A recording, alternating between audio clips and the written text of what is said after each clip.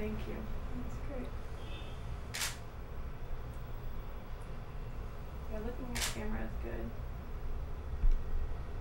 good. Was your life before you came out, was it really different? Like, how different was it? No, it wasn't different. That's why I was staying in the closet. I was trying to be the same as every other man. Right.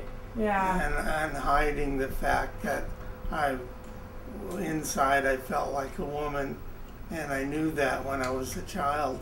Right. But I had this strong fear of coming out for a long time, and like the movement for gay people to come out helped me realize that I shouldn't do that. So is the thing you like, I mean, everyone has their thing they like to look at in porn. Is it women that you like?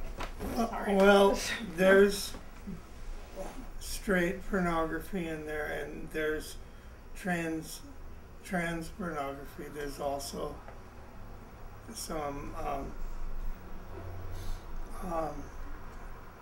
pornography with she-males too. And that's about it. Right. So that's kind of your spectrum. Yeah. And when this is okay, I won't ask that. I'm too embarrassed.